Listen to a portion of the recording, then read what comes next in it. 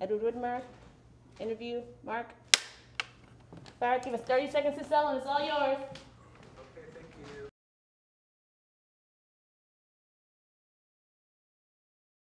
you. In Lincoln's first visit to Washington, his first time as an elected leader, he lives in Washington for 2 years as a congressman from Illinois.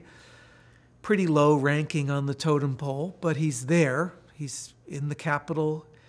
He's really happy to be there. He loves history, among other things. So there are some signs of his going out to events like the dedication of the Washington Monument, where he might have met Dolly Madison, and he might have met the widow of Alexander Hamilton, so going back to the beginnings of American history. And he's there on the floor of the House when John Quincy Adams had his attack and then died shortly afterwards. So he's thrilled to be in the center of American politics, but he's also, I think, a bit challenged by the nature of politics. It's conservative, slow-moving, and on this one matter of slavery, nothing is happening to change at all. So slavery exists in Washington. There are slave auctions in the district and across the river in Alexandria. And there are other odious restrictions, including something that is not well remembered now, but I found in my research. There's actually a fence around the Capitol with a name. The Capitol was called, it was on the hill where it still is, of course, and at the very top of this hill is a fence, and inside it was called the Capitol Enclosure. And inside that fence, African Americans were not allowed to go. So it was a sort of apartheid within Washington that Lincoln objected to.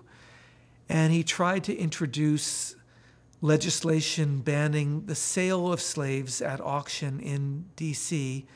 That's not even close to ending slavery in D.C. It's just ending the sale of human beings up on auction blocks in a really undignified way, and realized there was no support for the measure, and it, I believe it was not even submitted or voted, submitted but not voted upon. So that was a lesson in realpolitik for Abraham Lincoln, that he understood the South really controlled the pace of legislation in Washington. And I believe that was true. The South had gamed the system.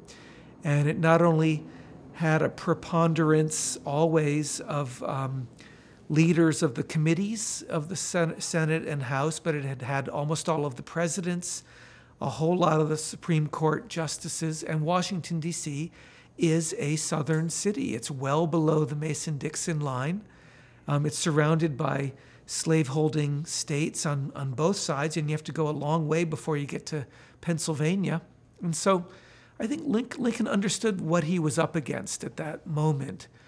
He also gave a pretty brave speech against a popular war, the Mexican War, that instead of earning him approval, earned him ridicule. I mean, he was kind of like an extreme, out-of-touch liberal in his first term in Congress. And so when he went back humiliated to Illinois, he thought it was the end of his political career.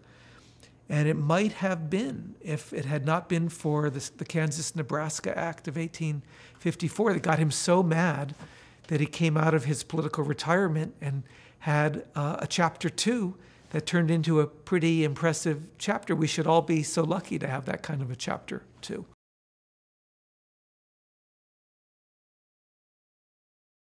Well, they're incredibly important in 1860 and 61. He doesn't win any of them in the election, but the fact that he's even from a part of the country near the border state, and he's born in one of them, he's born in Kentucky, that helped him to get the nomination, that he was not from Washington, but was from out there in the real America, and helped him to speak to people in the southern parts of states that were not exactly border states, but like Ohio, Indiana, Illinois.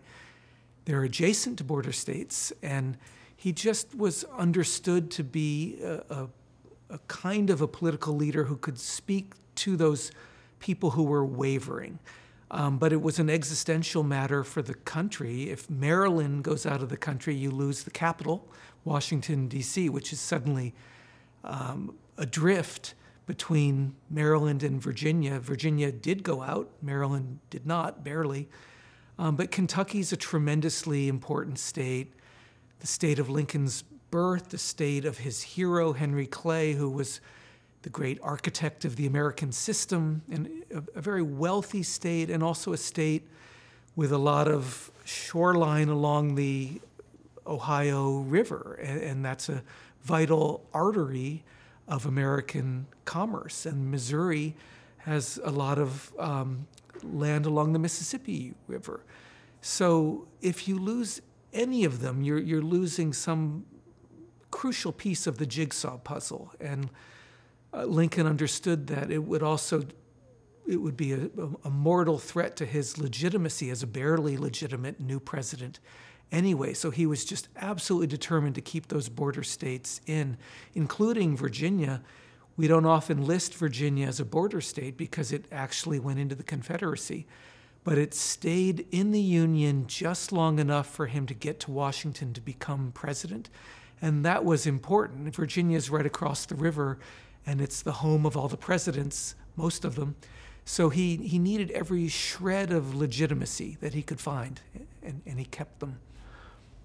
I do think Lincoln's extreme caution regarding the border states slowed down emancipation. There were times he was going very, very slowly toward it, including the first year of his presidency, and then at other times he moves quite swiftly toward it, including the middle and second half of 1862. He was trying compensated emancipation, gradual emancipation. There's an early effort to get emancipation through Delaware, which is a small state, but another form of a border state. It has a small number of slaves. It's right next to Philadelphia, pretty northern city. And that seemed for a while like a good test case for the slow approach to emancipation with compensation and just taking it slowly. But the state rejected his overture. And in the end, all of the states rejected his cautious approach. So halfway through 1862, he changed everything up.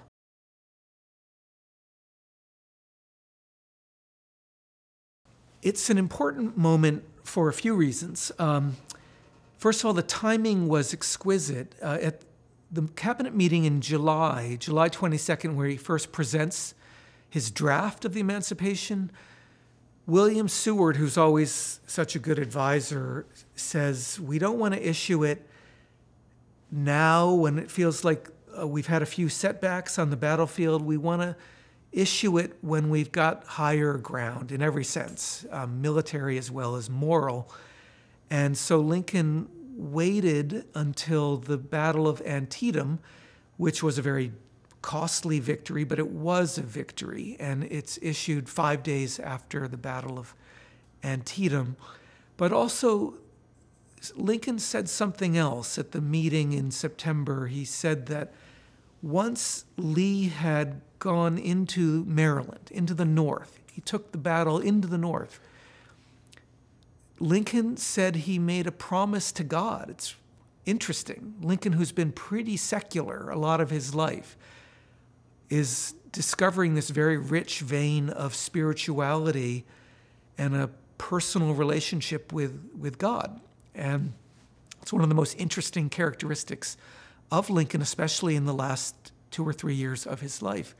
And he said that if Lee was stopped, he would honor his promise to God to begin emancipation. So there's something not political happening inside of Lincoln, something really more spiritual, and that's a big deal. That's really interesting. It's also a military measure because by doing it with some time to wait before January 1st, he's giving the South a chance to negotiate. Maybe some of those states might want to come back into the Union before January 1st and could even keep some of their human property, but none of them do.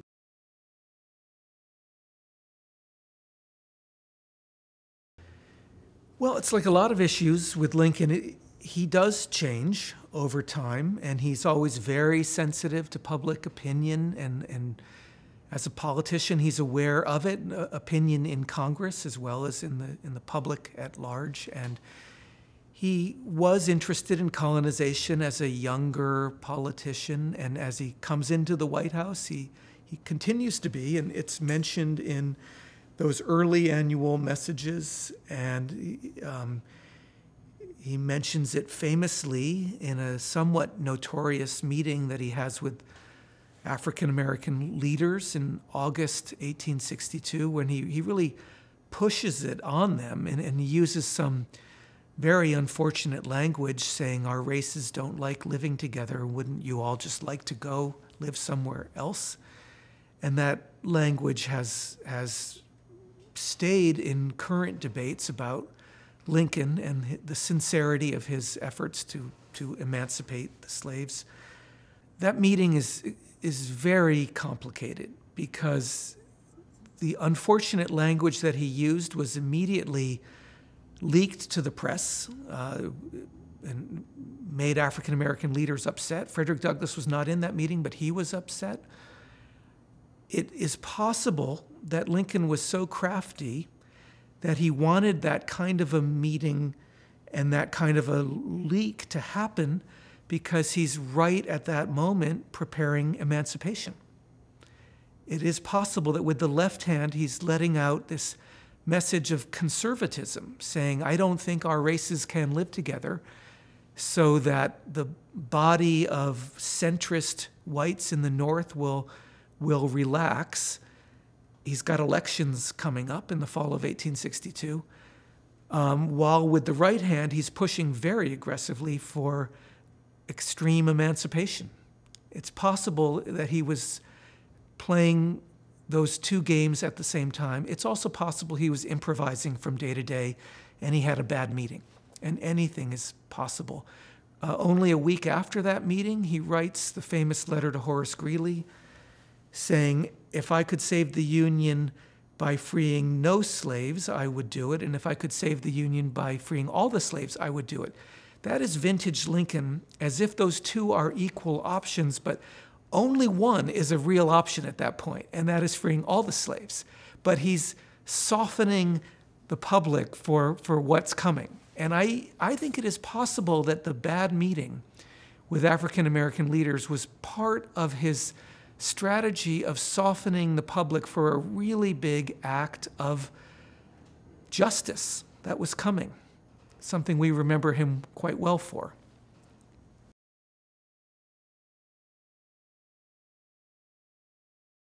A really important moment came in May 1861, so there hasn't been very much fighting at all, and some African Americans, not even, nobody knew whether to call them slaves or not at this point, but some young African Americans presented themselves at Fort Monroe, which is on the James River in Virginia. It's actually the same river and the same place where the first ship in 1619 brought the first enslaved Africans. So by an uncanny coincidence, at the beginning of the Civil War, in the same location, some young African Americans presented themselves to a Union-held fort in the state of Virginia. And the commander of that fort was Benjamin Butler, who was a lawyer as well as a general. And he thought about it, and he thought, well, I'm going to call you contraband of war, meaning you can stay here. And he did that as a favor to them, because immediately when it was known that they were there, a Southerner came over and said, oh, you have to return them to us. They are our property. And Butler said, they have ceased to be your property because they are war contraband. Also, by the way, you have claimed not to be in the United States anymore. And he said this thing that was deliberately meant to ridicule them. He said, as soon as you swear loyalty to the U.S., we will be happy to restore your property. He knew they wouldn't do that.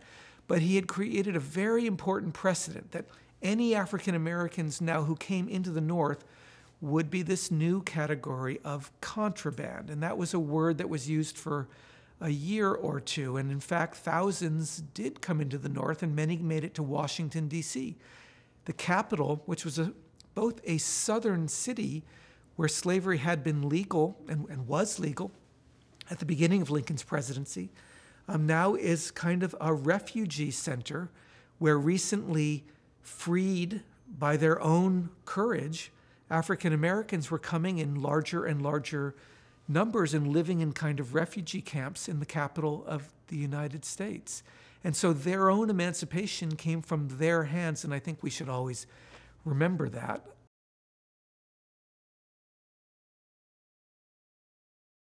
Why does Lincoln become much more interventionist as president, much less respectful of the assumed limits of constitutional authority? One answer is, in a war, presidents have to step up, and military necessity was a phrase that allowed a lot of new kinds of presidential actions. Among other things, Congress would just check out for months at a time. Congress would come in and do their thing. They'd pass some legislation, and actually the early Congress of 1861 and 62 is a pretty interesting Congress because without the South there, it's much more progressive. And they can suddenly, it's a bit like Lyndon Johnson's Great Society. They're passing homestead legislation, free public education, a transcontinental railroad. I mean, they're getting a lot done, and it's all very progressive. It's Northern Republicans running the show. But then they all check out for months, and Lincoln is left running everything alone. So he's got to improvise. He's also commander-in-chief. Not all of his generals are that obedient to him, so that's another reason he begins to fill up with authority. But also I think there's a rising anger in him and in his cabinet and in the U.S. government and in the U.S. public that the South is outrageous, that they are killing significant numbers of Americans, and all of the deaths could be blamed on the Confederacy for starting the war. And Jefferson Davis is always attacking Lincoln and the legitimacy of his government. So there's less patience and more feeling that Lincoln's just got to get in there and be a strong military leader and a strong political leader to get everything done. He tries all these slow ways to get individual states to emancipate their slaves, and they all reject him. So that's when he just says, okay, we tried it your way, it didn't work. Now we're going to try it my way. So it's not like he comes in draconian, but after exhausting all of the more polite ways of getting things done, he realizes he's got to act more swiftly.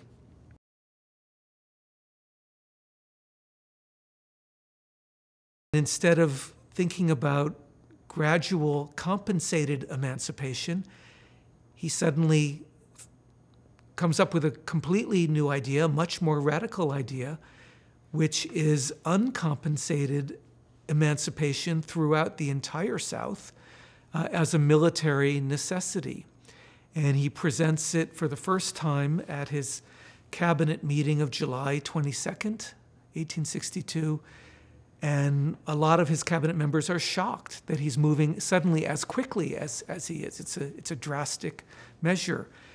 And then it presents it as a preliminary notice of emancipation on September 22nd. A historian has theorized that Lincoln often timed these announcements on the 22nd day of a month because it felt patriotic to Americans. It was the day George Washington was born in February, maybe. But then the real Emancipation Proclamation is issued, as every school child knows, on January 1st, 1863.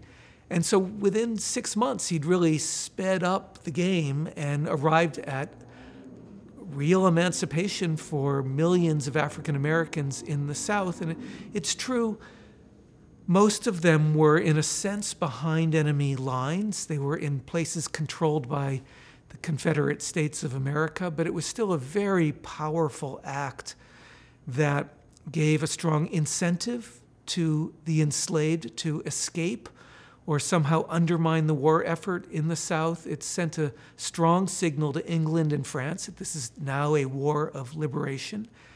And it united the North too. The North did not speak with one mind, but it gave them something important and democratic and related to a noble ideal to be fighting for. And Lincoln had hinted as much a few times. In his careful way, he let the secret out a few times, and I believe he was hinting at it a long time earlier in the final paragraphs of his 1862 annual message to Congress, December 1862. It's an incredible document. Lincoln uses a lot of beautiful and significant language at the end of it. Lincoln is always very interesting at the end of a document, and he's a little more poetic, but he's thinking poetic thoughts because they relate to the achievement of America's true destiny, to become a country that stands for something important. So he says, as our case is new, we must think anew. We must disenthrall ourselves, and then we will save our country. And disenthrall is a fascinating word. It comes from a Norse word for servitude. Thrall is a kind of servitude. And it's almost like a code word for ending slavery. It's right there in the word disenthrall. And then he says, by giving freedom to the slave, we assure freedom for the free. We make freedom real for everybody if we all have it. And then he says, we shall nobly save or meanly lose the last best hope of earth. These cryptic phrases, but they all come back to his sense that America means something to the world. And either we will live up to what we promised in the moment of our creation, the Declaration of Independence, that we would stand for a code of human rights and treat people decently, or we'd be a nation of hypocrites. You can't be both. And so he's pushing us toward that higher destiny.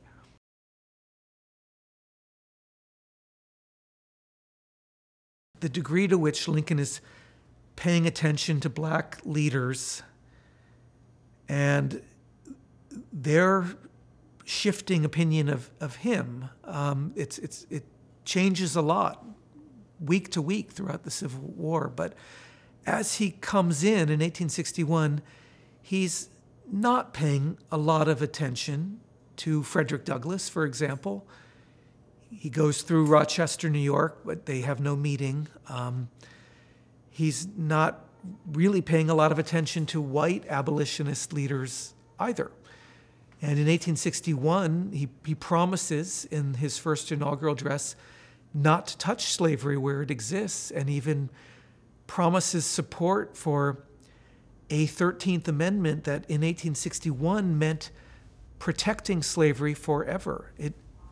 Later in 1865, there is another 13th Amendment that becomes the real 13th Amendment that abolishes slavery. So it's a funny situation. There are two 13th Amendments are the opposite of each other. And Lincoln first supports the bad one, and then he comes around and completely supports the good one. So what's happening in those 4 years? Well, 4 years of war is one thing. And as I just mentioned, a rising indignation in the North that we didn't cause this war. The South brought it on all of us, and every death in this war is blamable on Jefferson Davis and the tiny circle of white supremacists who forced this horrible Civil War on everybody. But as Lincoln is giving better speeches and approaching emancipation and then enacting emancipation. And the thing about Abraham Lincoln is he's slow getting there, but once he gets there, he will never back away. And Frederick Douglass understood that. And Douglass is amazed that emancipation happens and is very happy that it happens. Even as it was beginning with the preliminary emancipation, he was skeptical. And he didn't like the language at first. Nobody likes the language of the Emancipation Proclamation because it's cold and legalistic, and we wish one of his great final paragraphs was added to it. It wouldn't have hurt, and it would have helped. But when the fact of the Emancipation Proclamation was clear, on the first day of 1863, Douglass was really happy. And Lincoln and Douglass finally meet in August of 1863. They have a very good meeting about recruiting African Americans into the war effort. And Douglass offers his two sons, pretty significant gesture, and they fight. And they like each other in that first meeting. And then he comes back a year later for a second meeting in 1864, and then has this incredible meeting with him minutes after the second inaugural address. When he comes to the door of the White House, he's barred from entry by a guard, and he's mad. Good for him for being mad. And he's sort of talking loudly, and word gets to Lincoln, and Lincoln says, "Send for my friend." And Douglass comes in, and Lincoln says, "There is my friend, Douglass." And they have this great conversation. "What did you think of my speech?" Douglass said, "Mr. President, that was a sacred effort, a sacred effort." And Douglass's words about Lincoln continue to be very, very important. He eulogizes him immediately in 1865 after the assassination, and then even more famously at the dedication of the Freedmen's Memorial in Lincoln Park in Washington, and talks beautifully about Lincoln. There are shades of difference between those two speeches. The first one, he's full of love, really, for Lincoln and gratitude and sorrow at his death. The second one is a little more measured. I mean, some time has gone by. And he says, "We African Americans were the stepchildren of Lincoln." In the first eulogy, he said, "We were the children." The second one, he says, "the stepchildren." But he says Lincoln really did come around. He did what no one had ever done before him, and we honor him. And those words are still important. What Douglass thought about Abraham Lincoln remains really important in a country that is not at peace with itself about anything, about race relations, civil rights, the meaning of citizenship, the meaning of our history, how to teach it, and to whom, who gets to come into this country. Is it truly open to all or only to some? And how does Lincoln, this often conservative, sometimes radical, white politician from a slaveholding state, how does he fit into this unfinishable story? It's an ongoing problem, and Douglass is very helpful. Affection is kind of a corny word to use for these two great men, but he is softening, that Lincoln is talking to him man to man. We don't want to leave women out of this equation either, but I think the phrase works for these two very proud men, each of whom had lifted himself up by his bootstraps. They had known poverty, and they understood each other the more they met with each other. And so Douglass appreciated that. I mean, of course, we were not in the room. We have the photographs. We do not have what their human interactions were like, but everything I've ever read about Lincoln suggests that he was really quite colorblind in the small social graces that put people at ease. Like, would you take off your hat to an African American? Would you shake hands? Would you point to a chair and ask someone to sit down before you sit down? Just, forms of courtesy. And he was good that way. Lincoln, and he would look you in the eye, and he wanted your opinion after he asked you a question. So I think even that form of personal respect went a long way with Frederick Douglass, who was so proud and so conscious of disrespect. And so when he met with Lincoln, something worked in those meetings. They also talked about their children. Douglass talked about his sons going into the Army, and I think Lincoln obviously would have appreciated that.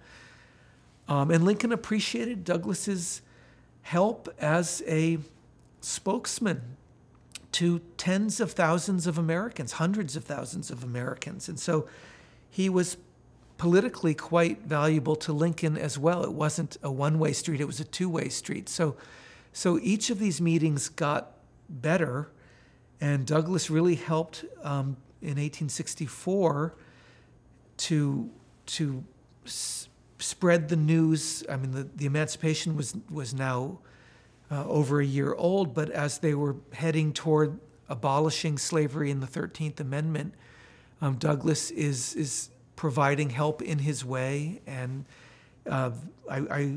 among the many tragedies of Lincoln's assassination, it would have been interesting to see how they worked together during Lincoln's Reconstruction. And I have to think all of it would have gone a lot better than it did. I'm so happy we have Lincoln's friendship with Douglass. It really means a lot to both of them. I wish I had found more words from William Johnson about Lincoln and vice versa, but I have not found any.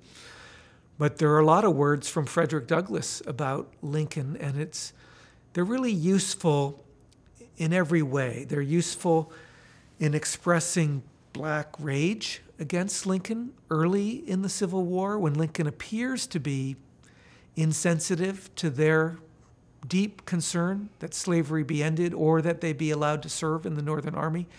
He's seemingly obtuse on both issues, and Douglass lets him have it. Douglass isn't shy about saying what he thinks. I mean, part of Douglass's genius is that he created a newspaper. He didn't have to wait for anyone to let him speak. He just had his own newspaper. He could say whatever he wanted to. And he did. And he's scathingly critical of Lincoln in 1861 and 1862.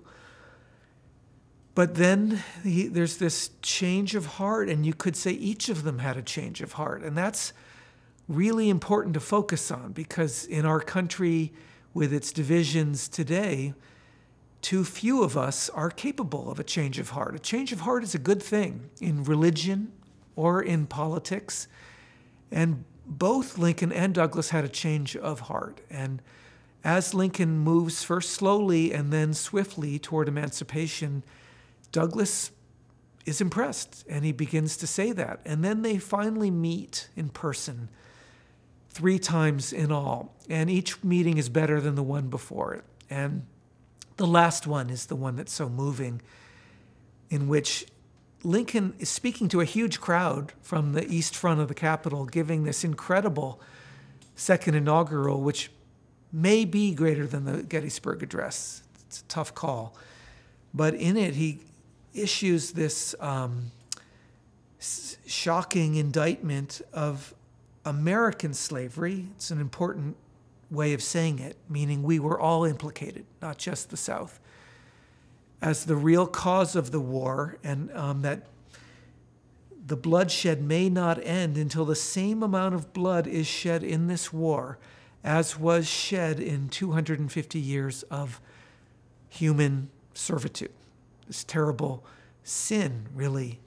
Crime, sin, violation of human rights, violation of America's creed, call it all of those things. But Lincoln now is not mincing his words. He has been cautious for a long time, and he's speaking in Frederick Douglass's language in the second inaugural, saying this was America's sin, and now we are going to continue until it has been expiated, until we have atoned for this sin. And Douglass is right there, and you get the feeling Lincoln is looking at him. It's almost like he's giving a speech to one person. And then this incredible scene minutes later in the White House where Douglass is prohibited from going into the White House. Being Frederick Douglass, he starts raising his voice. He doesn't have his newspaper. He's just standing next to the White House, but people hear him and call attention. Someone lets Lincoln know that Frederick Douglass is outside, and Lincoln's like, send him in. And he comes in, and Lincoln says, there's my friend Douglass, not just Frederick Douglass, but my friend. It's about the highest accolade he could have used for his fellow citizen, Frederick Douglass, and asks him what he thought. And that's when Douglass says, Mr. President, that was a sacred effort. Sacred's a good word to use because there is a religious feeling in the second inaugural. And so they each found the correct words that day. And then for decades to come, Douglass lived a long time. He gave a lot of speeches about Lincoln. And I find the full gamut of Douglass's thinking on Lincoln is really helpful. There's the cathartic anger at the beginning of Douglass's career, justified, the change of heart, and then the approval, affection, and even astonishment that Lincoln got done as much as he got done in 4 short years.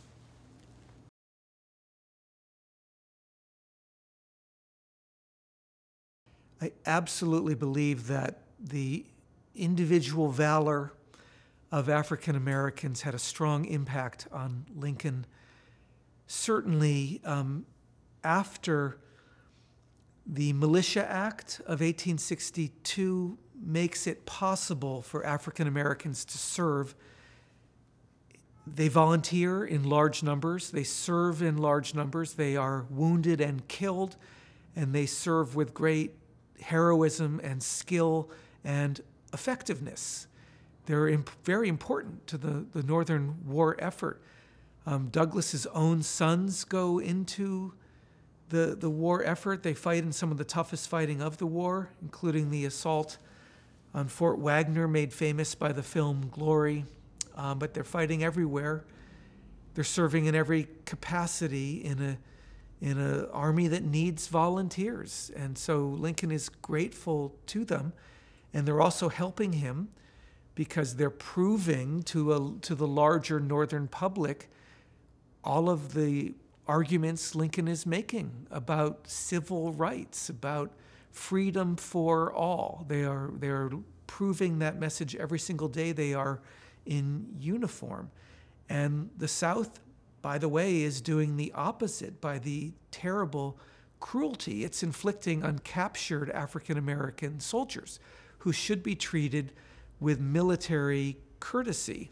And instead, they're just executed. It's an outrage. It's a barbarism, which Lincoln understands as such and addresses. So one side is moving much more towards human rights and decency as the war is going on. The other side moving toward torture and barbarism and no standard of human rights of any kind.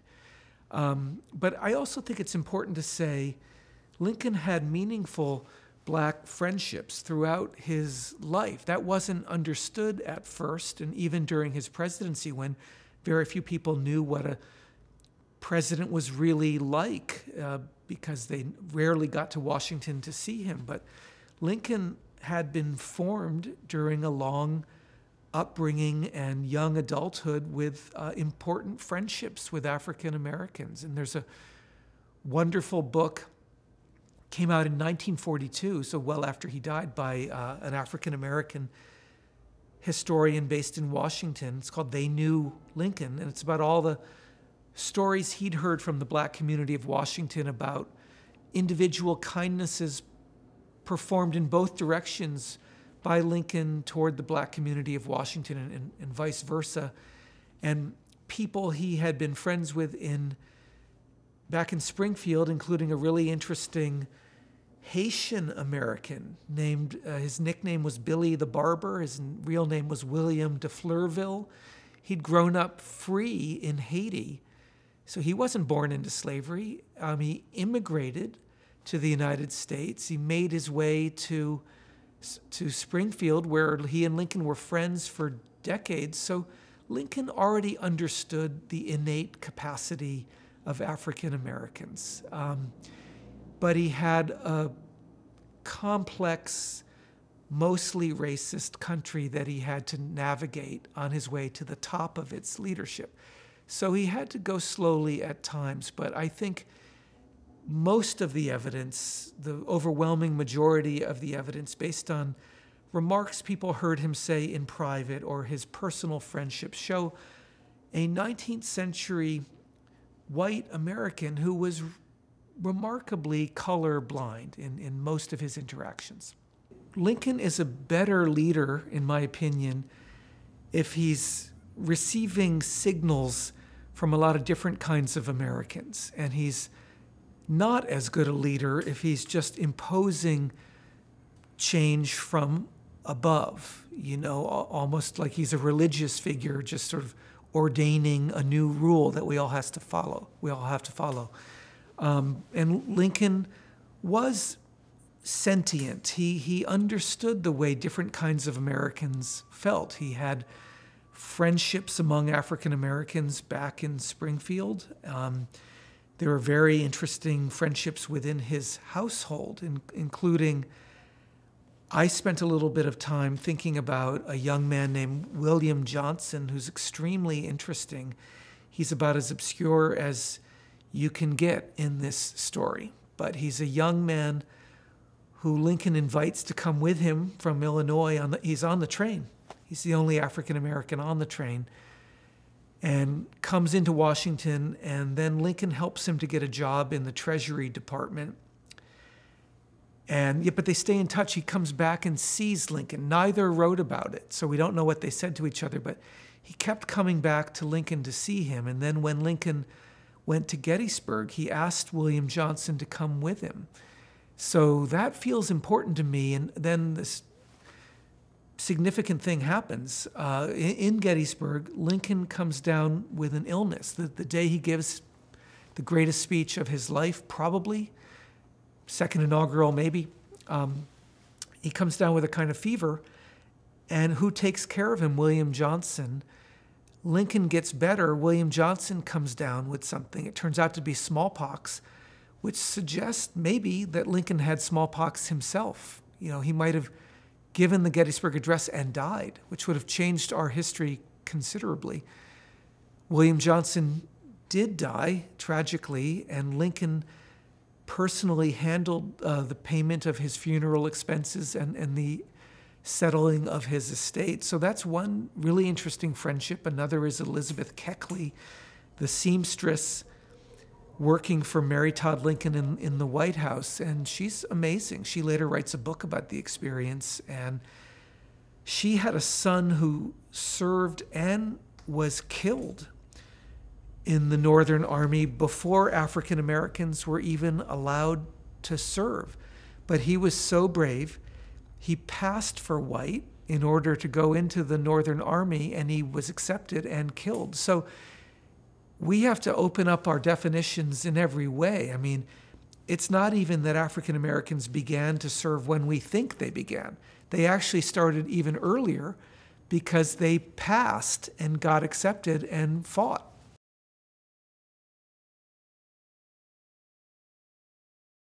New York has always been restive. From Lincoln's passage through the city in 1861 on the way to Washington to his very difficult relationship with New York's mayor, Fernando Wood, and other New York politicians. It's a state, and it's a city and a state that has a lot of warring factions and strong Democratic Party, and the Democratic Party has a lot of support from Irish American immigrants in particular, and they're being drafted now, so it's no longer a situation as it was in 1861 where volunteers are going into the Union Army. There is a draft, and a lot of Irish are feeling the pain of being drafted and leaving their families, and they particularly resent what they perceive to be a war that is bringing up African Americans to their level and diminishing their economic chances. And they have a lot of adversity they're fighting against too, as they're very poor, they're trying to make jobs, support their families. So there's just an eruption of anger in a neighborhood sort of in the middle of the west side of Manhattan in the summer of 1863, and really serious violence. A lot of people die on both sides. And it is ultimately put down, but it's a sign that even in a very important northern city, that there are volatile, almost geologic forces coming out of the underground that Lincoln has to pay attention to.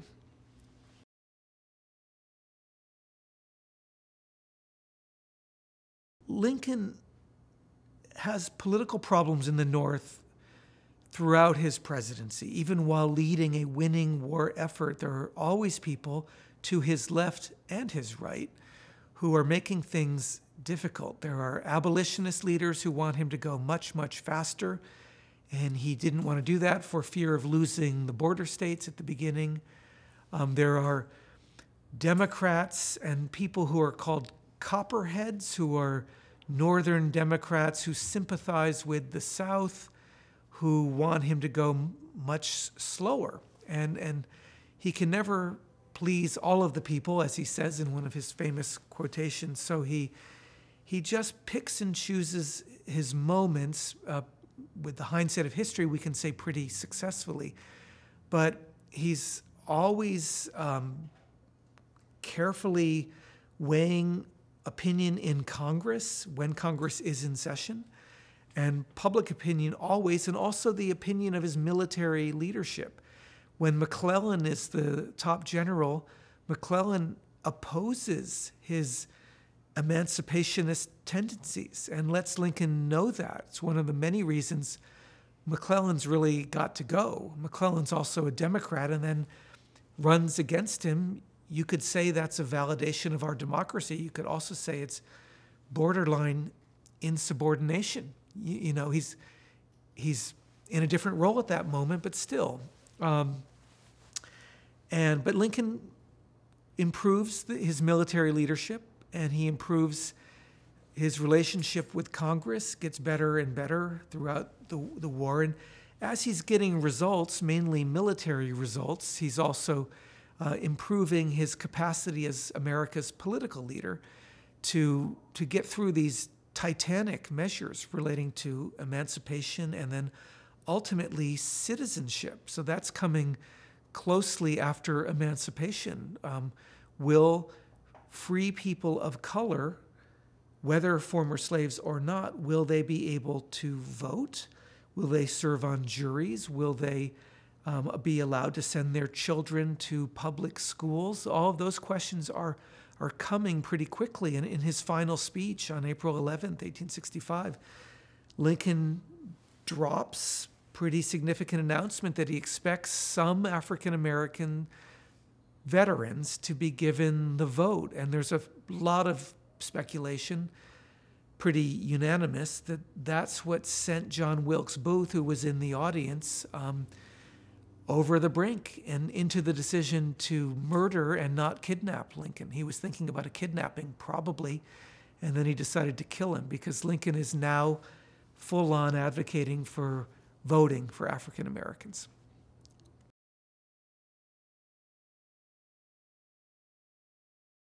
I think there was a real problem in our history books for a long time that prioritized presidents first and then the white male advisors gathered around them, cabinet members, senators, and generals of the war effort, and ignored the mass of fighters in the war, but then also ignored the significant help African Americans were giving to the Northern cause on both sides. So as soldiers, after 1862, when they do start serving, but also as spies and scouts, Harriet Tubman as a scout, as underminers of the Southern cause, those who were still enslaved, could affect the way a crop turned out and how many people could be fed as a result. So the African American people understood very well the nature of the cause. And even before Lincoln's election, they were excited that someone was coming in who would finally do something for slavery. One of the best sources I found in my research was a set of interviews done decades later, 1920s and 1930s, with people who had been very young and enslaved in 1860, but they lived into the 1930s and talked about their memories of that time and said, we understood the issues. And Lincoln was against slavery, and our owners in the South were in favor of it, so we all wanted Lincoln to win, and we all wanted the North to win in the war. So we can get at that perspective. We just have to work harder as historians, and it's really important. We're a democratic country, so we need democratic history.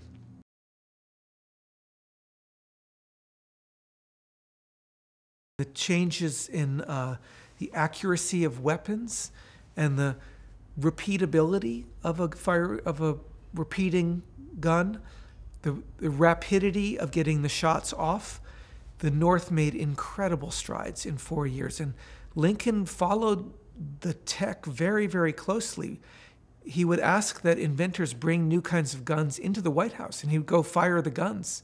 He wanted to know. He was, a bit of a inventor himself. He's still the only president who holds a patent for a device to lift a boat up over a shoal in a river. But he liked science, and he spoke the language of small-town inventors. Maybe not the most educated scientists, but the people who like to build models in their backyards and make something work a little better. He liked those kinds of people. And so all of it, the way cannons worked, the way, the ironclad vessels like the Monitor, the reach of guns, the speed of firing of guns, the supply networks, having factories churning out guns and bullets, getting those guns and bullets to the front lines within days along railroad networks, telegraphing information about troop movements all around. The South had none of that, or nothing like the North. And the North was light years ahead of the South and every other country. So it became really important for Europeans to learn from the rapid strides Americans had made just in their military know-how in these 4 years.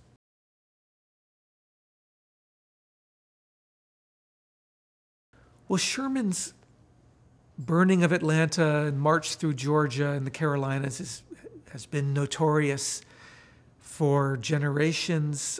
It's a strong feature of the movie Gone with the Wind, and there's a feeling that Sherman was almost sadistic as he burned families' farms.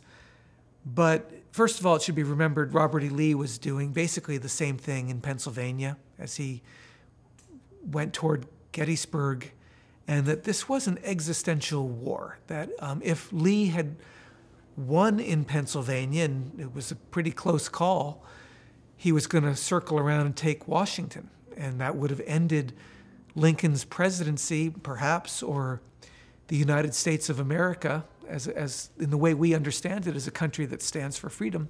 So this was an all-out conflict, and all of those farms were sending food supplies to Confederate soldiers in the field. So there was a military justification. At the same time, there are laws of military conduct. We don't want crimes committed against civilians. We want military prisons to be humanely run. By the way, the South fails on that score also. So there were plenty of acts of cruelty or illegality on the Southern side And I think Grant and Sherman would have said that Sherman's burning of farms that were supplying food to Southern armies was a legitimate act of war. I would also imagine that acts of cruelty were committed by Northern general officers and privates in all of those places that were unforgettable and unforgivable. An act of cruelty that violates the standards of military conduct feels badly no matter which side is committing the act. And this was a brutal war that led to, we used to think 600,000, now we think about 750,000 dead all together. So there was plenty of cruelty to go around.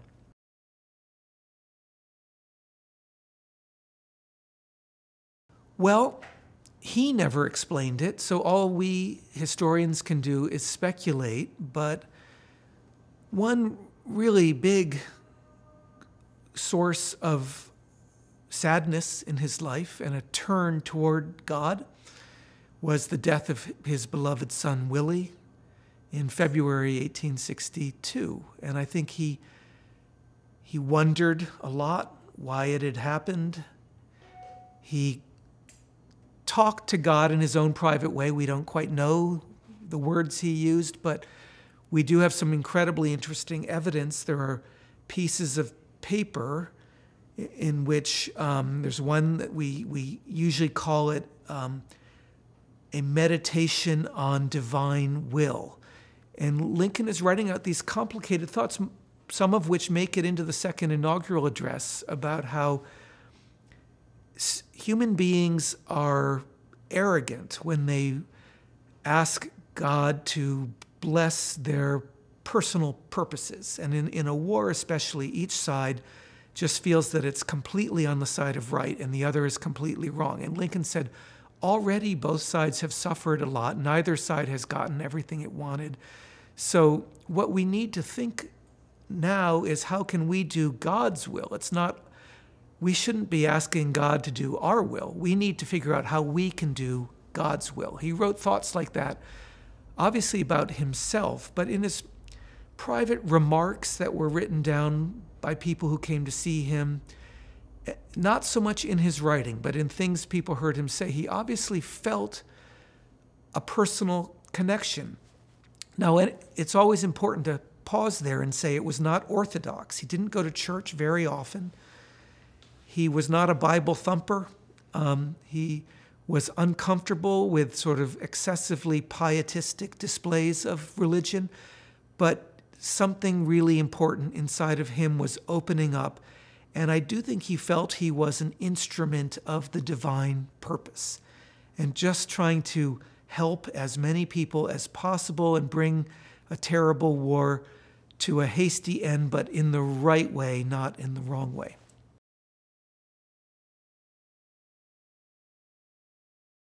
The mood in Washington on March 4th, 1865 is festive. Everyone knows it's a matter of weeks before the rebellion is suppressed or the war is over. You could say it either way. And Lincoln uses the phrase civil war in the speech, although earlier in the war he didn't want to use that, because even that phrase suggests legitimacy for the other side. And at the beginning, he preferred to call them rebels. And so a lot of people are coming into Washington to hear what Lincoln has to say. It's been a while since he gave a major speech in public, a couple orations at charity events in late 1864, or remarks to regiments. There are some pretty interesting speeches to Ohio regiments, but not really since the Gettysburg Address, which is November 19th, 1863, has Lincoln given a major speech. And everyone knows he has to give one on March 4th, 1865. But they feel like history is closing in, so they want to be there. So farmers, civilians, political employees in the much larger U.S. government than the one he came in to direct 4 years earlier, they're all there. outside the east front of the Capitol. We have photographs. The photographs have become better over 4 years. So in 1861, you can't see Lincoln. The crowd you can see, but you can't see the person on the lectern. In 1865, he's right there, and you can see the people around him, and you can almost put yourself in the scene itself. And many people believe they can see John Wilkes Booth in some of those photographs. The weather was overcast in the morning, but it becomes sunny right as he begins to speak, incredibly. And there were all kinds of other unusual signs that people noticed at the time. Walt Whitman noticed a tiny little cloud right above Lincoln as he was speaking, and an unusual pattern in the sky that you could see the planets in the middle of the day. It starts at noon, and you could look up and see a few planets, including Venus. And Whitman remembered it and later put it into one of his greatest poems, When Lilacs Last in the Dooryard Bloomed, which is this haunting poem about Lincoln's death. That these were all portents of what was coming. Right after the speech, John Burroughs, a naturalist, a bird lover, nature lover, who's a good friend of Whitman's, felt this tremendous wind blowing over the assemblage, felt supernatural to him. So there are all these things people are noticing. But then there's the speech itself, which is a kind of history of the war. It's like almost like the first draft. And Lincoln, being the politician he is, understands that it's important to tell the story your own way. And he begins to do that. And he stops. He actually, in a way, it's a corrective to himself, because he says all knew that the slaves were somehow the source of the war. He doesn't say it as a criticism of them. What he's trying to say is that slavery caused this war. And that's a correction, because 4 years earlier, he was going to some length to say, that's not at all what we're fighting over. We will protect slavery.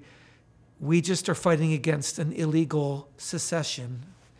But now he's saying that it really was about slavery. And then that haunting, pretty long paragraph in which he talks about the scale of the suffering caused by slavery and the need to redeem that sin, and how the suffering of the war has offered that redemption, and how we can never understand the ways of God completely, but it does appear that we have gone some distance toward settling this great debt that we owed generations of people who'd been treated so sinfully by earlier Americans. So, and then it ends, that might have been the end, and that's a pretty stark message, like something out of the Old Testament, like, you have sinned, and now I am punishing you. That's a lot of the Old Testament is like that.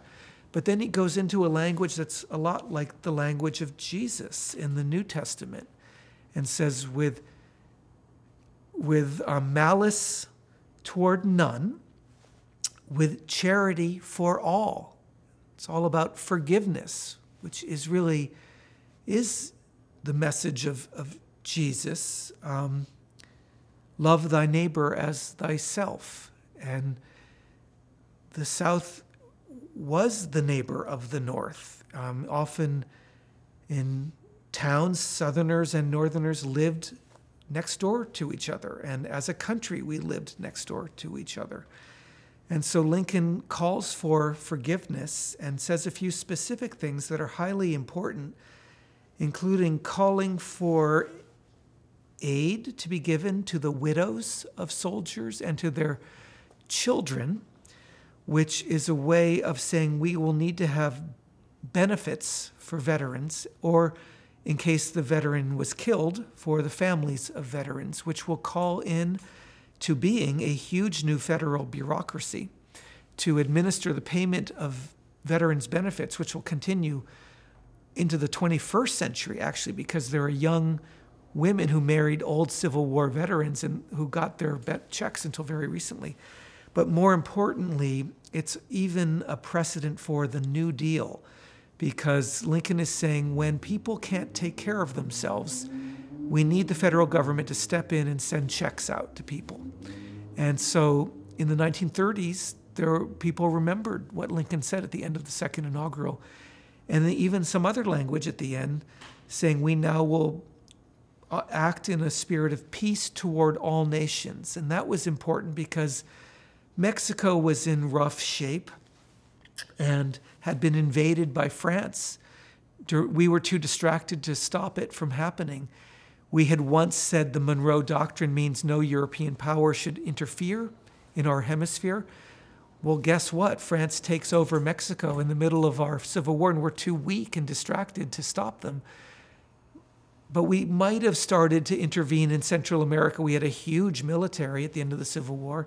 Even Europeans were afraid of the American army. And in fact, they were studying it. The Prussians especially were studying our very rapid advance in military technology, in guns, railroads, artillery, naval vessels. In all of these ways, Americans had really reinvented modern warfare over 4 years. And so there was a fear even in Europe that the Americans might come over and start fighting. And by saying we will now be at peace with all nations, Lincoln was saying something really important, and in the spirit of George Washington, who also assured peace at the end of his presidency. So for all these reasons, it's a very heavy speech loaded with significance for the 20th and 21st centuries as well as the 19th.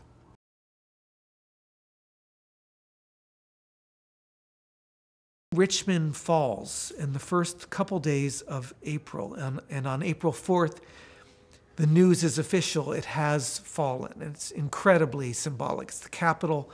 It's the second capital of the Confederacy, but it's where Jefferson Davis has his house and his office. And Lincoln says, I want to go there. And this is really a kind of logistical nightmare to get Lincoln into a war zone. It's just fallen that day. It's still on fire. Parts of Richmond are burning from the shelling, and he wants to get in there. But who's going to say no to Abraham Lincoln? And he's the commander-in-chief. So this eerie movement of boats begins. So the James River, very wide at the mouth at Hampton Roads, Newport News, Virginia, that's a place where we still have huge naval bases. It gets narrower and narrower upstream and really becomes quite narrow in Richmond. So we can imagine as his vessel, his increasingly small vessels, he's getting off big ones to get onto smaller ones, that they're feeling pretty hemmed in. And finally he gets out, and it's really dangerous. There are still people who were in the Confederate Army a day before or who are family members of Confederates walking around. But there are also African Americans right there on the riverbank. And as he gets out, they begin to figure out who he is. And they gather around him. And the accounts, there aren't that many of them, and they are not entirely consistent, but probably about 40, which is a real number, you know. So let's say 40 people gather around him, and he is moved by them, and they are thanking him, and he is, and some are sort of bowing down toward him, which gets into the way we now talk about the Freedmen's statue in Lincoln Park in Washington. He says, don't do that. I don't want you to bow down toward me. You are free. And then he gives this extemporaneous speech that I find one of the most beautiful speeches he ever gave. It's not listed among his official speeches, to my amazement. So one of the all-time great Lincoln speeches is not listed with the official speeches, but it was transcribed in a couple different ways. A journalist wrote a version of it not too long after that day. 20 years later, the admiral who was with him, David Porter, wrote a really good account of the speech. That is the version I used in my book. Other historians might want to add a note of caution because we're relying on different individual accounts. They were written down at different times from different perspectives. There's an African-American soldier named J.J. Hill who's there, who doesn't include all of the same details as Admiral Porter. There are journalists who added in their own perspectives later. And with a lot of these stories, we have to especially be careful against. Lincoln became so famous after his death that people wanted to tell any story they could about Lincoln, especially one that tugged on the heartstrings, because it might sell a lot of copies of a book. So those are all reasons for caution, but my reading of these various sources is they are pretty close to each other. And Admiral Porter is not someone who's going to make up a story to enhance his own reputation. His reputation was secure. He was a very well-known naval officer of the winning side in the Civil War. And his book has many anecdotes, and the others are verifiable. So I see no reason to distrust this one. And it includes these beautiful words that sound to me like Lincoln. You are as free as air. What a compelling image that is. Liberty is your birthright. Birthright's an important word. It means you are born with it. It means anyone born in America, black or white, or now we might say children of illegal immigrants. They're born in America. They are citizens by their birthright, by the 14th Amendment to the Constitution.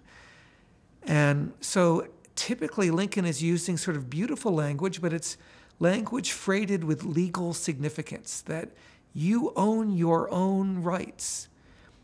We didn't even give them to you. You always had them. But now you really can enjoy them because we have fought this war, and you can enjoy them without intimidation.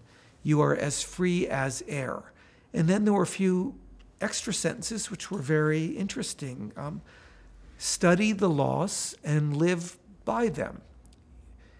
Really enter into full citizenship. Do not dissipate your freedom with excessive celebration, but live productive lives and go forth free Americans. And I don't want to paraphrase something I can't remember perfectly, but you are as free as air and liberty is your birthright. That sounds to me pretty important, especially a month to the day after the second inaugural and 6 days before the last speech he ever gave on April 11th from the balcony of the White House, when he said, yes, I am going to give the vote to African-American soldiers. And as many people understood, on both the people against it and the people in favor of it, emancipation was just the first stage of all of the benefits of citizenship that were coming. So voting, pretty important. We've seen that in every election, including our most recent, and we saw how hard it was in the civil rights movement just to get to voting again, just to get to 1964 and 1965. 1964, the Civil Rights Act wasn't good enough. We needed the Voting Rights Act a year later to make it possible for all people, regardless of their skin color, to vote in our seemingly democratic country. Service on juries is an important birthright. The right to be educated is an important birthright. The right to serve in one's military. It's both an obligation your country asks of you, but it is also a birthright. If you want to serve, you should be allowed to serve, as so many African Americans did want to serve at the beginning of the Civil War. So birthright is a very important word. And if he used it on that riverbank in Richmond with the city still burning, I think it's pretty significant. And as usual, Lincoln is great with the personal gestures. He'd come up through his own poverty, and he just always could relate to others who endured suffering in their own way.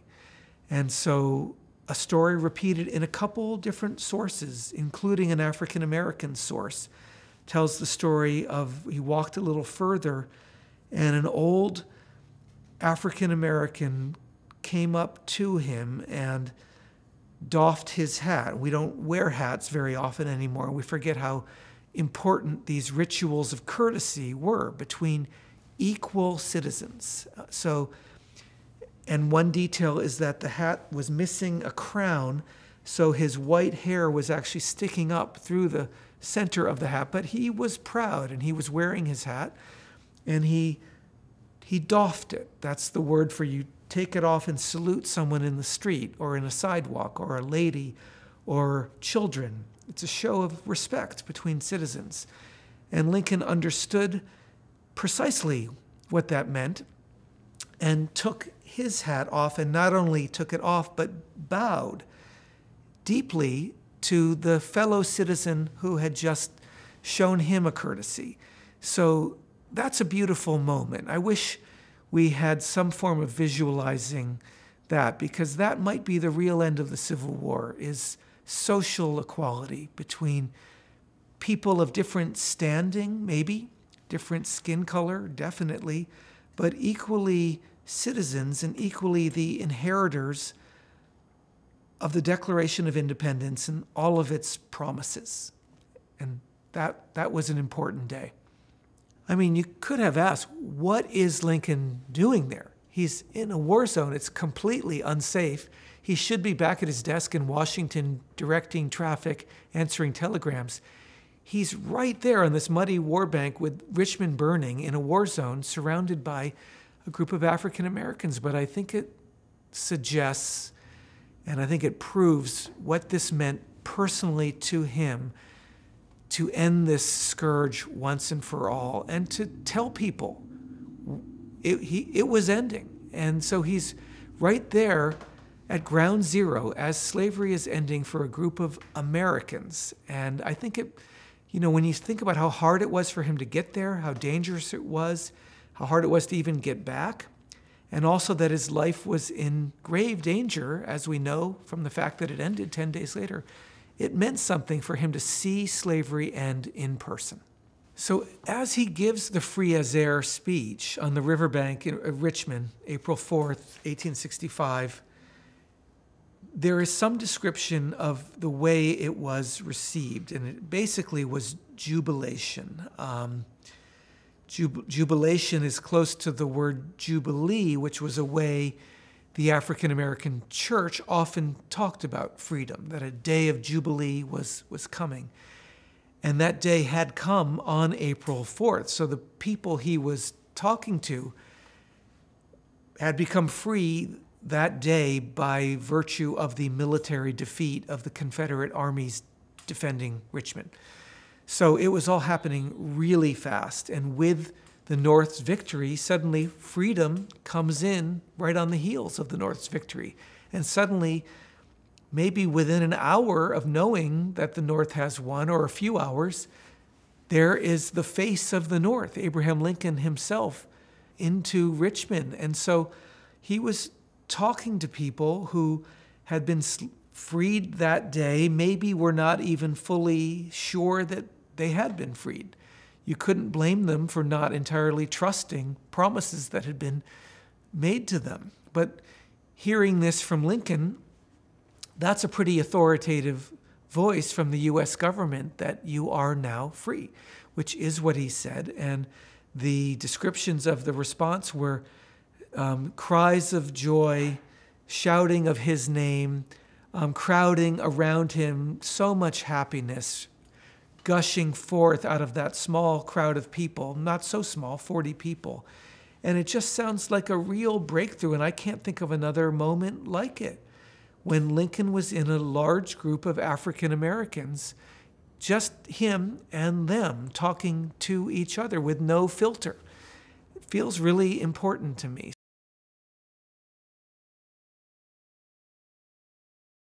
When news of Lincoln's death went around the country on April 15th, the day he actually died in the morning after being shot on April 14th, the night before, it was astonishing to Americans. The news spread very quickly because the telegraph had become so sophisticated, including reaching California by 1865. And so it was a national crisis. And it was very difficult to process. Everyone had been happy on April 14th. Fort Sumter, which was where the war began, had been returned to the United States on April 14th. The U.S. flag was raised up above it.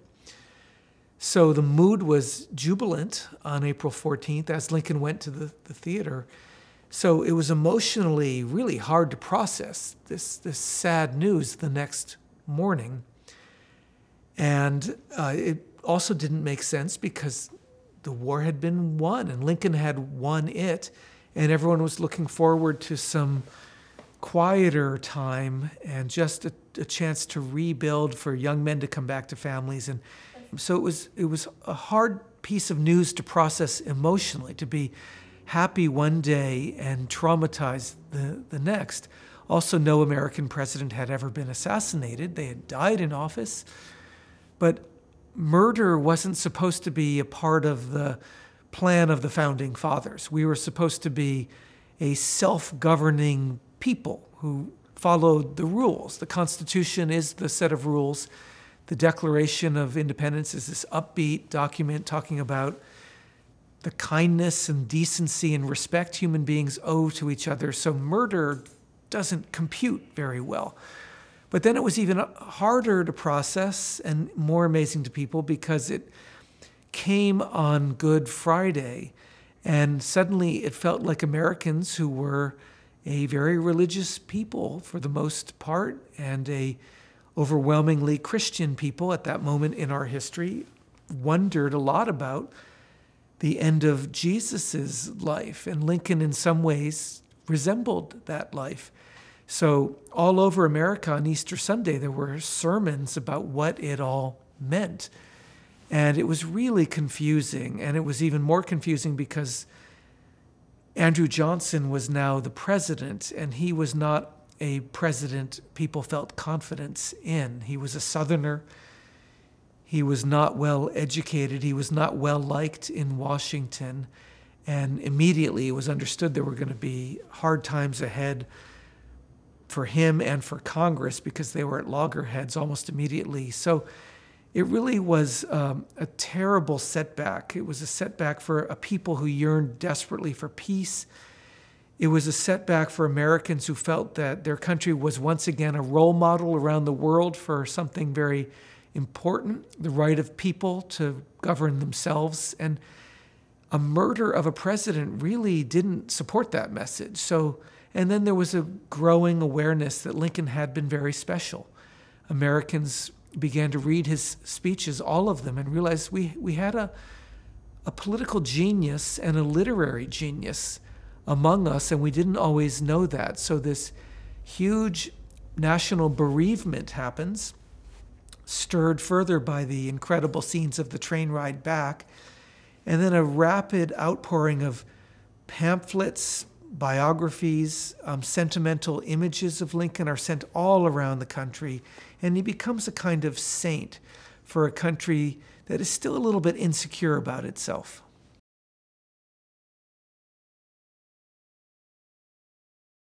So, in an eerie way, a train trip back to Springfield is planned, carrying Lincoln's body that is very similar to the train trip in that brought him as president-elect. So I described that in a final chapter, an epilogue. It was nearly the same route. It went through Baltimore, which was so hard on the way in. and Philadelphia and New York and upstate New York. At Cleveland, it did not go over to Pittsburgh, so that's a difference in the route. But then it added Chicago near the end of the route after going through Columbus and Cincinnati. It was important to bring Lincoln through Chicago. It was such an important city and important in his life and important in the winning of the war. And also the tomb of Stephen Douglas, his rival, was right there over the train track. So for all these reasons, a immensely symbolic return trip was planned that brought out literally millions of people grieving in every kind of situation in very crowded downtown city squares, where they would take the casket off the train and put it in City Hall or in New York or Independence Hall in Philadelphia, and as many as 100,000 mourners would file through over a 24-hour period.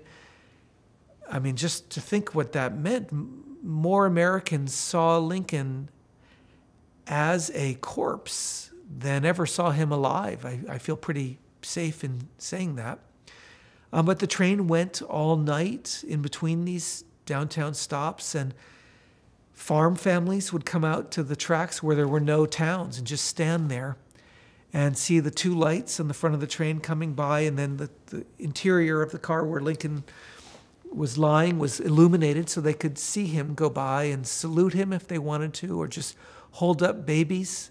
They brought elderly relatives down in chairs to sit by the tracks so they could all commune in their way with the body and the spirit of Abraham Lincoln. These slightly strange gingerbread sculptures were built in city after city with black and white bunting. Either the casket would sit before it or on a kind of platform within it, or the people would somehow walk through these temporary structures. But there's a fascinating architecture of mourning. These black and white candy stripe ribbons that were draped around poles in building after building. And then finally he came home. He had talked about, he used the word home as he came up the Potomac toward Washington from that final visit to the battlefields, and said he was really looking forward to being home again. And he finally was brought home and buried in early May in Springfield in a very moving ceremony. The whole town came out, and they all once again brought out the mourning crepe. That's the black, the ribbons that men and women would add to their clothing. They even put mourning crepe around Lincoln's horse, Bob, who was still alive. Lincoln had left his horse in Springfield and buried him in the Oak Hill Cemetery in Springfield. And there was a very long list of speakers. Everyone wanted to be on the speaker's platform, and people were speaking all over the country at the same time. And finally he was put to rest, except not really.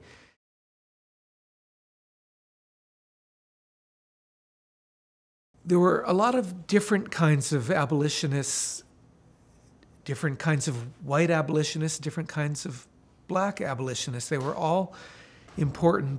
The black abolitionists were extremely important in arguing for the cause of emancipation, before emancipation, and then continuing to press for all of the basic issues of decent treatment of soldiers in the Union Army, or of their families, or of their communities after the war. Frederick Douglass was then and is now the most famous black abolitionist, but there were others. You could certainly call Harriet Tubman an abolitionist, although she's not a writer and speaker in the same way Douglass is, but she's an activist, to be sure. She's freeing lots of slaves in her native Maryland, where Douglass also was from, and helping them escape along the Underground Railroad to the north. And she's a scout during the war effort, and she's inspiring young women, among others, to see that they can empower themselves. I lived in Maryland for a time, and it was a great place to study African American history because there were so many impressive heroes from that part of the world. Small town I lived in on the eastern shore called Chestertown was the home of a minister named Henry Highland Garnett, who was a very impressive leader of Black thought during the Civil War. And he was more active inside the church than Douglass was, but they were both important and really persuaded a lot of white Americans as well as Black Americans that the cause was just. After the war, they all did different things. Douglass goes on to a very distinguished career, including service as our diplomatic representative to Haiti. And that was a great thing in itself because it showed that an ambassador could be Black. That's a very high-ranking position in the U.S. government. And he served very well. And to the end of his life, he gave inspiration to young African Americans who wanted to also serve the U.S. government. Everyone who had served in the Army had also served the U.S. government in their own way, and they went back to their communities. There's some very interesting Southern Black communities that formed then and are still intact. I remember one in Maryland, near where I lived, where returning Black veterans might gather their relatives and form a kind of separate village where they would take care of their own people away from what had been a white Southern village. There are even some in Mississippi that are very interesting. There was a lot of Black migration into the North also, including into Washington, D.C., which becomes a much bigger and a much Blacker city as a result of the Civil War. And I argue in my book that that's one of the great lasting achievements of the Civil War is we finally had a national capital worthy of the name. It was just more democratic in every sense. Not every move to the north produced a happy result. In many northern communities, there was as much racism as there had been in the South. So the North had a lot of answering to do also. But in general, anyone who had served in the U.S. Army was entitled to the same benefits and could have a decent chance of starting a new life. And I want to believe that that was the general pattern. We know from the history books that Reconstruction was deeply disappointing to many African Americans.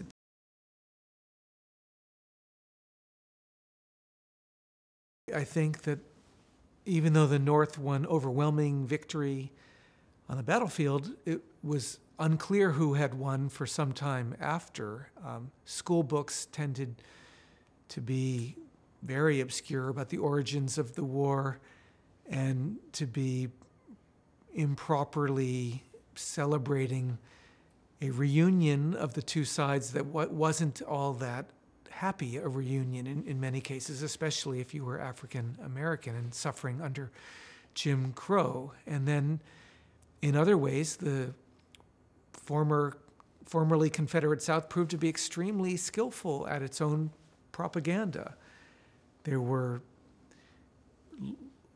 daughters and widows associations and lots of books issued defending the Southern way of life. And then when motion pictures begin to be created in the 20th century, they really sort of shockingly defend the lost cause of the Confederacy. D.W. Griffith's movies, Intolerance, Birth of a Nation, were just blatant pro-Southern propaganda. And even well into the 20th century, 1939, you've got Gone with the Wind, which is not too far apart from that. So it took a long time for Americans to realize, which I think they did in the wake of the civil rights movement of the 1960s, that there was an imbalance there, that we were not teaching the origins of racial prejudice or injustice very well. And that went past the civil rights movement of the 60s into the difficulty of creating a holiday in honor of Dr. King. And there was Southern resistance to that for some time. And then ongoing arguments over who gets to vote and under what circumstances, which are still very much present in our political landscape. So in some ways, it feels like the Civil War is so far away, we can barely remember it. In other ways, it feels like we're still living the same arguments that they were having 160 years ago. So the more we can study this war, including the difficult truths behind it, the happier we will be on the other side. One part of the Southern propaganda effort was the building of monuments to honor Confederate generals or Jefferson Davis.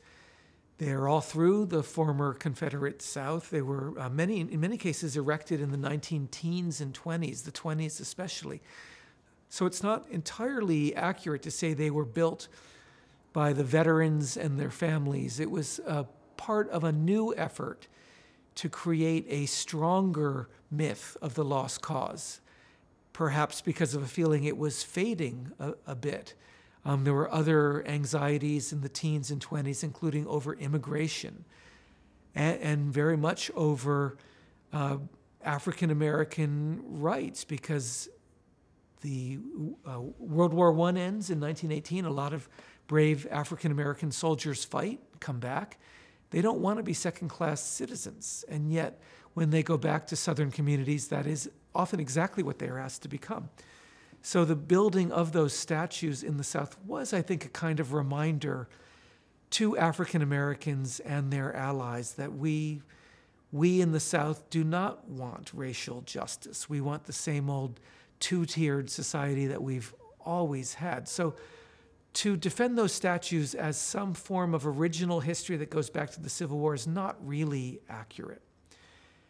And to hear the voices of the people in pain from having to walk past those statues has become more and more important and more honest for the rest of us, whether we are Southerners or not. We are not Northerners trying to tell the South what to do. I am a Northerner. We are fellow Americans trying to all live in a decent country for everyone. There have been a lot of history arguments in the last couple of years. They've included Columbus, who so far in our past, he would have had no idea what the United States of America was. Even Lincoln, whom I have defended, has been attacked in various venues, and his statue has been torn down, among the many that were torn down in the last year.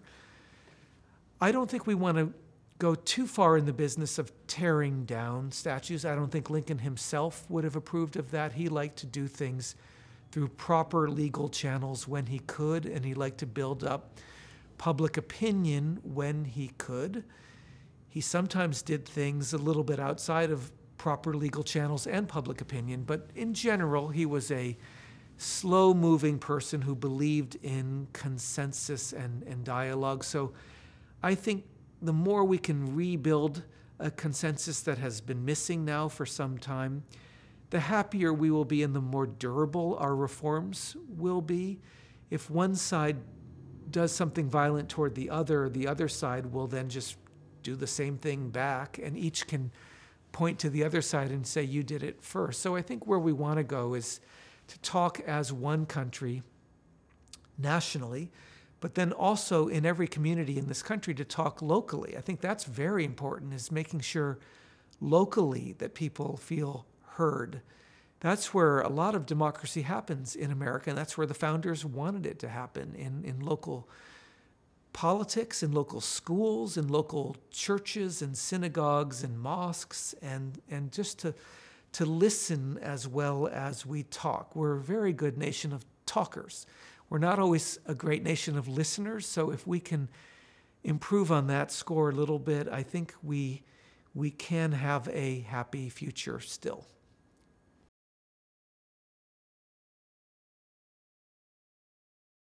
There was a feeling that something nearly as important as the winning of the Civil War had happened. The assassination was another traumatic chapter. First, we had to get through the war, which includes huge chapters within the war, including emancipation and the bestowing of citizenship and the creation of the right legal architecture, including the 13th, 14th Amendments, the assassination, and then Reconstruction, and how to rebuild a country that had come so close to the edge of its own destruction and maybe had even gone past the edge. And it was only through Lincoln's incredible political skill that we'd come back from that edge and were able now to rebuild as something better.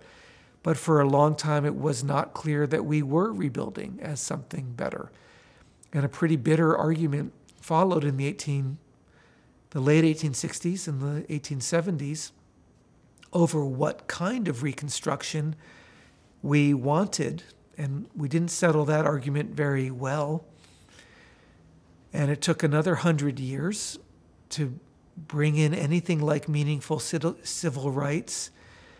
And once again, a lot of African Americans, including children and the elderly, had to stand up and claim those rights for themselves, just as they did in the 1860s when they freed themselves or volunteered for the war effort. But once again, it took African American leadership to wake up white America, to bring in a more fitting and decent and proper legal architecture to support our claim to being a country that believes in freedom. And we thought we'd sealed the deal in 1964 and 1965, and then half a century and more later, it's pretty clear we have some more hard work to do. This is an argument that has a way of coming back out into the open just when we think we have solved it. So I'm grateful for the chance to talk again to history lovers, and I hope there are children among them, about the work of all Americans. And talking about history is part of that work, to make us a country that lives up to our ideals. It's one thing to have high ideals, that's good. But if you don't live up to them, then what are you? And so Lincoln helped us to be a more honest country than we had been, but a lot of problems remained, and some even deepened after his death. I think he's a hero for other generations. That's for other generations to decide, but I see in his story a deep moral commitment to making America better. He raised himself up. He worked out his own life, getting through poverty and a lot of hardship, and solved his own self first. That's maybe where we have to begin. Saw injustice in other ways and began to speak out against it, including when he thought he was retired from politics. That's when his second life really began, and he was a much more effective politician when he had a righteous anger. Maybe he didn't have enough for everyone at the beginning, but as it turned out, he had a fair amount, and he found the right channels and the right timing to really make a lasting difference and to make America America. That's a phrase from Langston Hughes. He said, "America never was America to me, but Lincoln made America America for everyone."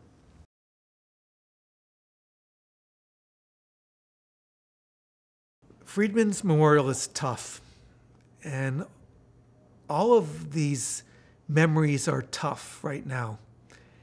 They've actually become tougher in the last few years. You'd think everything would get easier. In fact, they got tougher. And there are so many people I cannot speak for. I cannot speak for any group of Americans who feel the pain of an ancestor who was enslaved. I cannot speak for them. I can only ask for their understanding and to apologize on behalf of whatever group of Americans I represent. And I, too, am a mixture of some immigrants and some Americans who were here longer. But the Freedmen's Memorial is a really complicated story because it's an unfortunate statue. It looks bad now.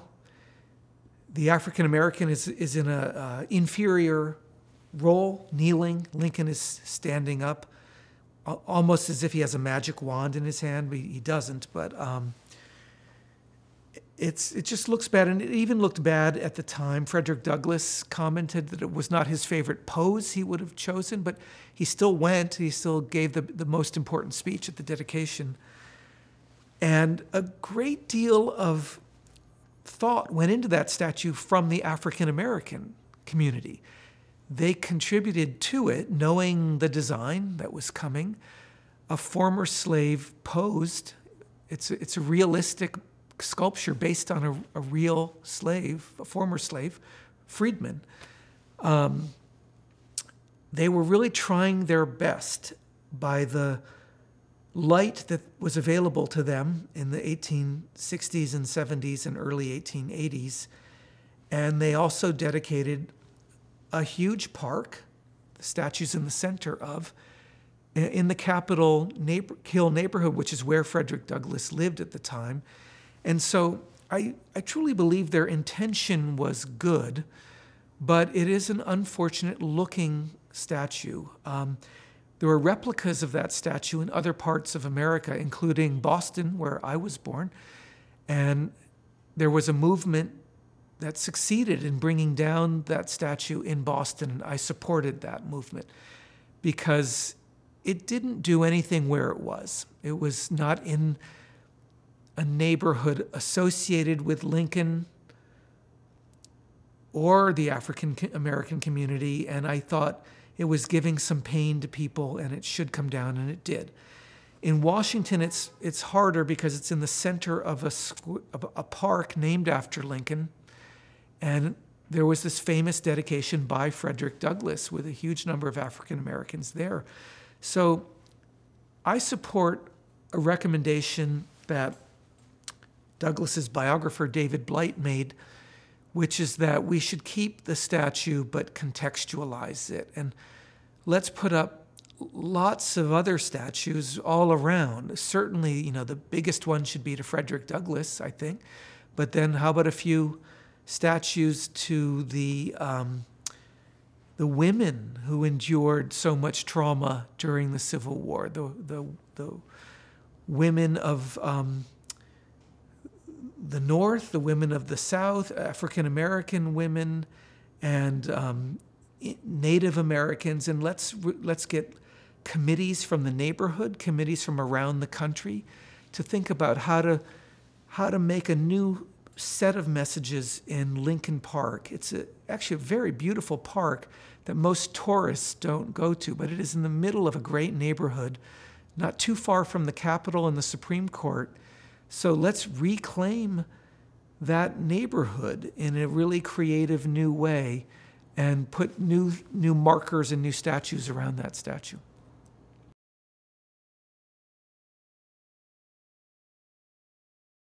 There's evidence on both sides from Lincoln about whether he was to be remembered as the emancipator or not.